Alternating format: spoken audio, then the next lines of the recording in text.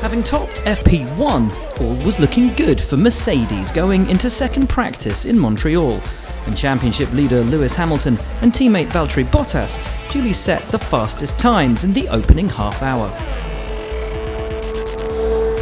But Hamilton caught the curb at turn 8, throwing his Mercedes out of shape and striking the wall with his right rear wheel.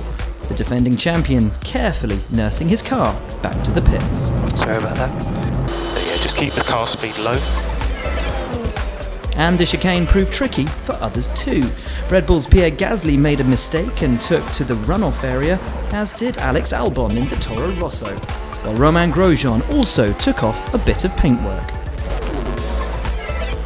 Gasly's teammate was in trouble too, Max Verstappen following him through, only to catch the wall with his front right.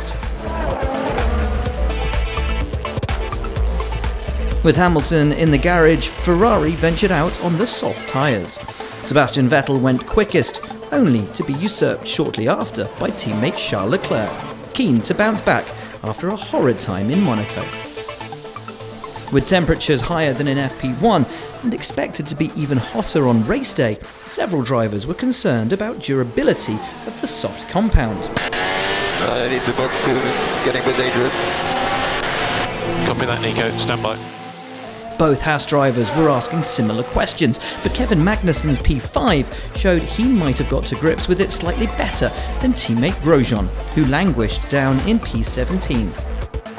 McLaren, Alfa Romeo and Racing Point have all gambled by bringing extra sets of soft tyres over the harder compounds this weekend, so it will be interesting to see whether that compromises them in the fight for midfield supremacy. So a Ferrari 1-2 at the top, with Bottas around a tenth back in P3, and McLaren's Carlos Sainz with a standout drive in P4, less than 4/10 off Leclerc's fastest time of the day.